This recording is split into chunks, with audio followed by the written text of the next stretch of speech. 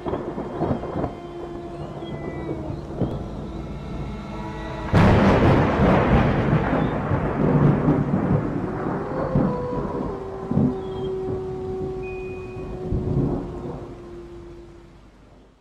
Shell of Sense by Olivia Dunbar. It was intolerably unchanged, the dim, dark-toned room. In an agony of recognition, my glance ran from one to another of the comfortable, familiar things that my earthly life had been passed among. Incredibly distant from it all as I essentially was, I noted sharply that the very gaps that I myself had left in my bookshelves still stood unfilled, that the delicate fingers of the ferns that I had tended were still stretched futilely toward the light, that the soft agreeable chuckle of my own little clock, like some elderly woman with whom conversation has become automatic, was undiminished, unchanged, or so it seemed at first. But there were certain trivial differences that shortly smote me. The windows were closed too tightly, for I had always kept the house very cool, although I had known that Teresa preferred warm rooms. And my work-basket was in disorder. It was preposterous that so small a thing should hurt me so. Then, for this was my first experience of the shadow-folded transition, the odd alteration of my emotions bewildered me. For at one moment the place seemed so humanly familiar, so distinctly my own proper envelope, that for love of it I could have laid my cheek against the wall, while in the next I was miserably conscious of strange new shrillnesses. How could they be endured, and had I ever endured them, those harsh influences that I now perceived at the window, light and colour so blinding that they obscured the form of the wind, tumult so discordant that one could scarcely hear the roses open in the garden below? But Teresa did not seem to mind any of these things. Disorder, it is true, the dear child had never minded. She was sitting all this time at my desk, occupied. I could only too easily surmise how. In the light of my own habits of precision, it was plain that that sombre correspondence should have been attended to before. But I believe that I did not really reproach Teresa, for I knew that her notes, when she did write them, were perhaps less perfunctory than mine. She finished the last one as I watched her, and added it to the heap of black-bordered envelopes that lay on the desk. Poor girl! I saw now that they had cost her tears. Yet, living beside her day after day, year after year, I had never discovered what deep tenderness my sister possessed. Toward each other it had been our habit to display only a temperate affection, and I remember having always thought it distinctly fortunate for Teresa, since she was denied my happiness, that she could live so easily and pleasantly without emotions of the devastating sort. And now, for the first time, I was really to behold her. Could it be Teresa, after all, this tangle of subdued turbulences? Let no one suppose that it is an easy thing to bear, the relentlessly lucid understanding that I then first exercised, or that, in its first enfranchisement, the timid vision does not yearn for its old screens and mists.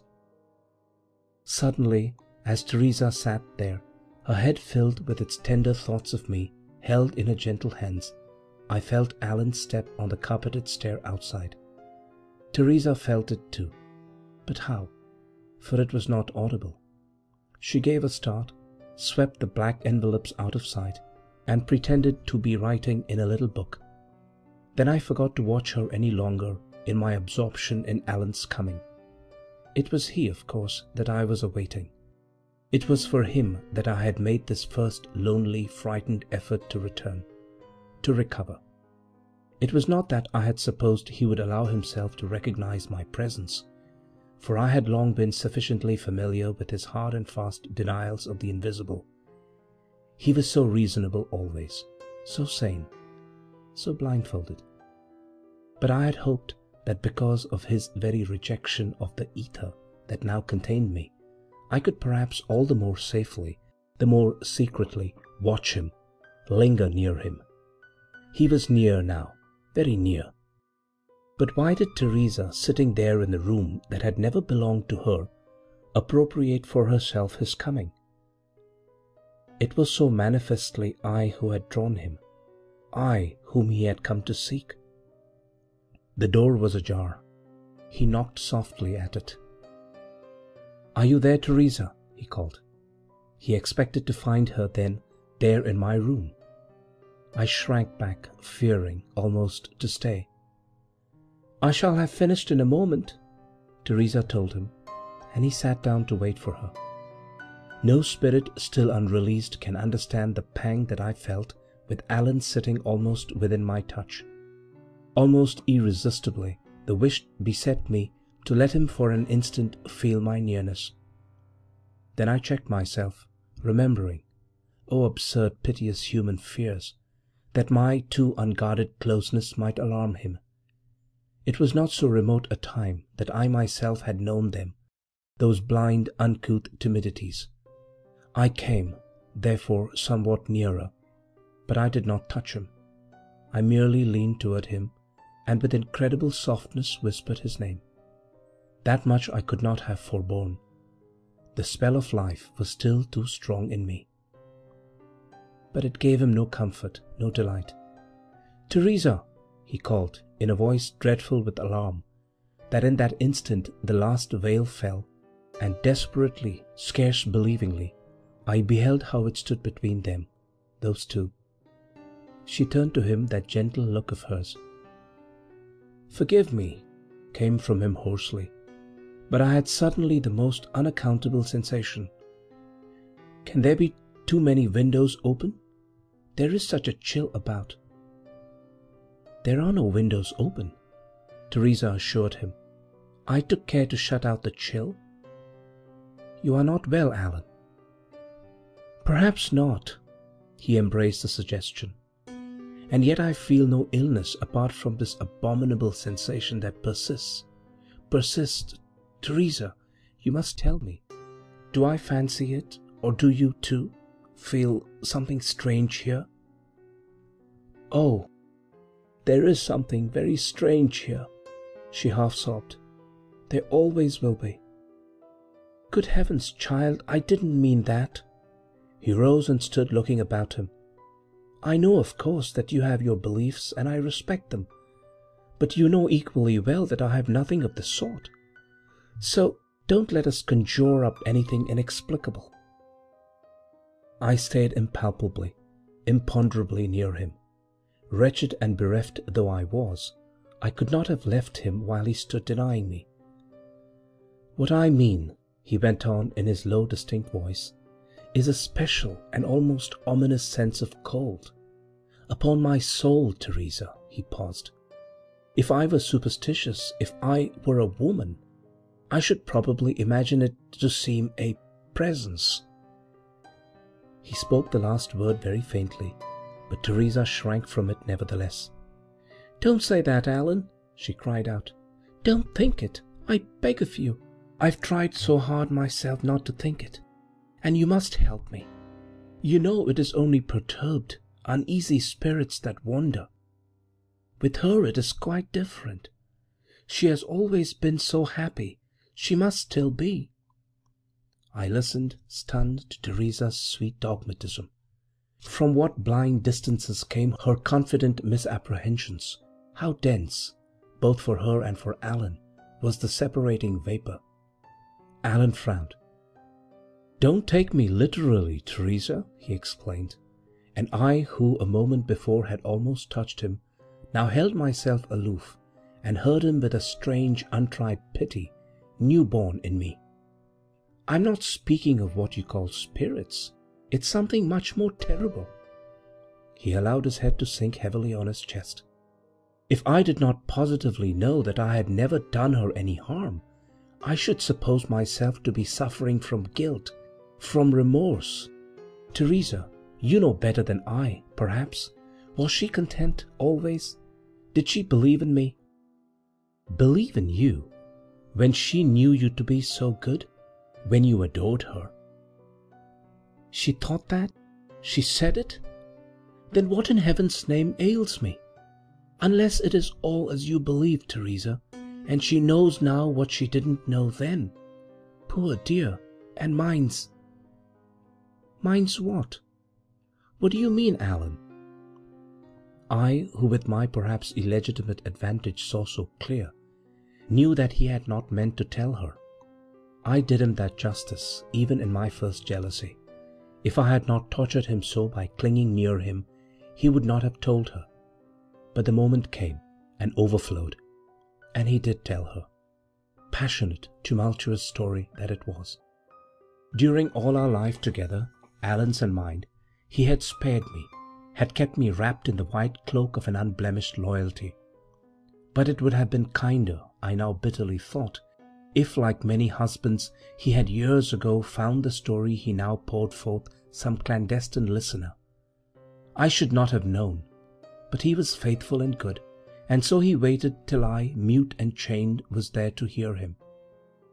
So well did I know him, as I thought, so thoroughly had he once been mine, that I saw it in his eyes, heard it in his voice before the words came. And yet, when it came, it lashed me with the whips of an unbearable humiliation. For I, his wife, had not known how greatly he could love. And that Teresa, soft little traitor, should in her still way have cared too. Where was the iron in her? I moaned within my stricken spirit. Where the steadfastness? For the moment he bade her, she turned her soft little petals up to him, and my last delusion was spent. It was intolerable, and none the less so that in another moment she had, prompted by some belated thought of me, renounced him. Alan was hers, yet she put him from her, and it was my part to watch them both. Then, in the anguish of it all, I remembered, awkward, untutored spirit that I was, that I now had the great recourse. Whatever human things were unbearable, I had no need to bear. I ceased, therefore, to make the effort that kept me with them. The pitiless poignancy was dulled. The sounds and the lights ceased. The lovers faded from me. And again I was mercifully drawn into the dim, infinite spaces. There followed a period whose length I cannot measure, and during which I was able to make no progress in the difficult, dizzying experience of release. Earthbound, my jealousy relentlessly kept me. Though my two dear ones had forsworn each other, I could not trust them, for theirs seemed to me an affectation of a more than mortal magnanimity. Without a ghostly sentinel to prick them with sharp fears and recollections, who would believe that they would keep to it?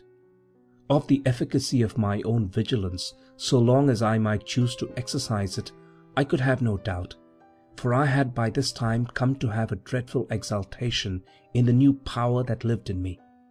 Repeated delicate experiment had taught me how a touch or a breath, a wish or a whisper, could control Alan's acts, could keep him from Teresa. I could manifest myself as palely, as transiently as a thought. I could produce the merest necessary flicker, like the shadow of a just opened leaf, on his trembling, tortured consciousness. And these unrealized perceptions of me he interpreted, as I had known that he would, as his soul's inevitable penance. He had come to believe that he had done evil in silently loving Teresa all these years, and it was my vengeance to allow him to believe this, to prod him ever to believe it afresh. I am conscious that this frame of mind was not continuous in me, for I remember too that when Alan and Teresa were safely apart and sufficiently miserable, I loved them as dearly as I ever had, more dearly perhaps, for it was impossible that I should not perceive in my new emancipation that they were, each of them, something more and greater than the two beings I had once ignorantly pictured them. For years they had practiced a selflessness of which I could now scarcely have conceived, and which even now I could only admire without entering into its mystery. While I had lived solely for myself, these two divine creatures had lived exquisitely for me. They had granted me everything, themselves nothing. For my undeserving sake their lives had been a constant torment of renunciation, a torment they had not sought to alleviate by the exchange of a single glance of understanding. There were even marvellous moments when, from the depths of my newly informed heart, I pitied them. Poor creatures, who, withheld from the infinite solaces that I had come to know, were still utterly within that shell of sense, so frail, so piteously contrived for pain.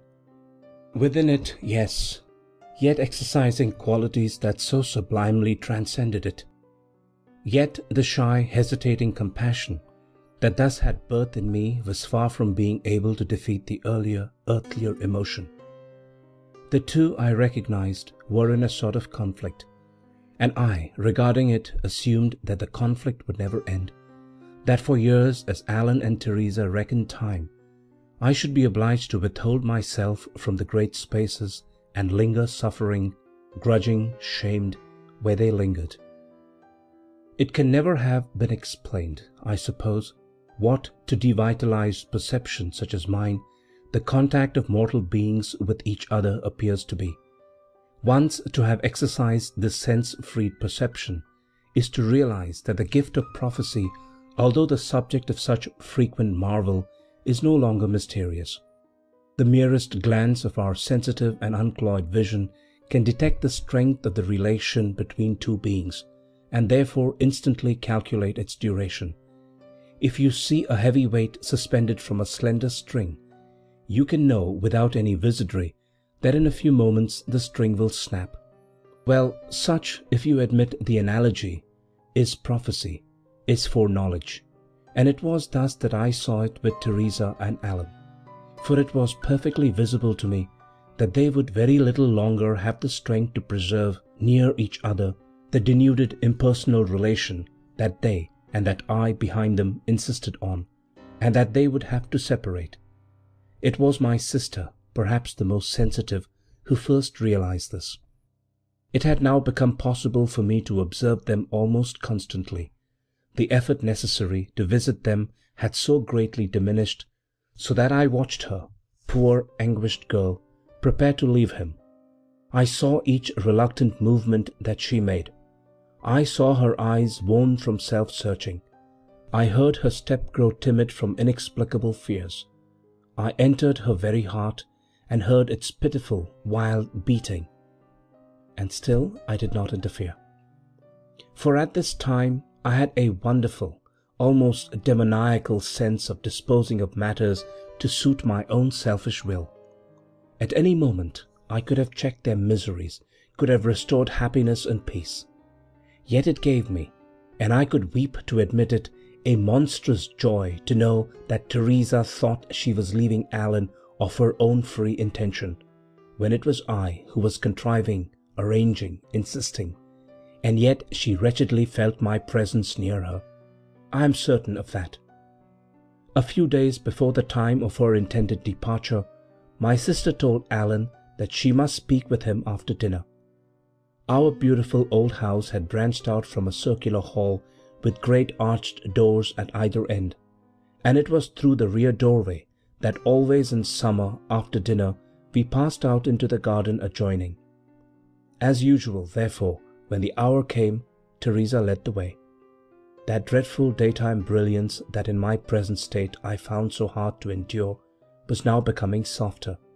A delicate, capricious twilight breeze danced inconsequently through languidly whispering leaves. Lovely pale flowers blossomed like little moons in the dusk, and over them the breath of mignonette hung heavily.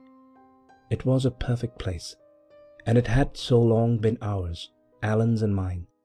It made me restless and a little wicked that those two should be there together now. For a little while they walked about together, speaking of common daily things. Then suddenly Teresa burst out, "I am going away, Alan. I have stayed to do everything that needed to be done. Now your mother will be here to care for you, and it is time for me to go." He stared at her and stood still. Teresa had been there so long, she so definitely to his mind belonged there, and she was, as I also had jealously known, so lovely there, the small, dark, dainty creature in the old hall, on the wide staircases, in the garden. Life there without Teresa, even the intentionally remote, the perpetually renounced Teresa. He had not dreamed of it. He could not so suddenly conceive of it. "Sit there," he said, and drew her down beside him on a bench. "And tell me what it means, why you are going. Is it because of something that I have done?" She hesitated. I wondered if she would dare tell him. She looked out and away from him, and he waited long for her to speak. The pale stars were sliding into their places. The whispering of the leaves was almost hushed. All about them it was still and shadowy and sweet. It was that wonderful moment when, for lack of a visible horizon, the not yet darkened world seemed infinitely greater, a moment when anything can happen, anything be believed in. To me, watching, listening, hovering there, came a dreadful purpose and a dreadful courage. Suppose for one moment Teresa should not only feel, but see me. Would she dare tell him then? There came a brief space of terrible effort, all my fluttering, uncertain forces strained to the utmost.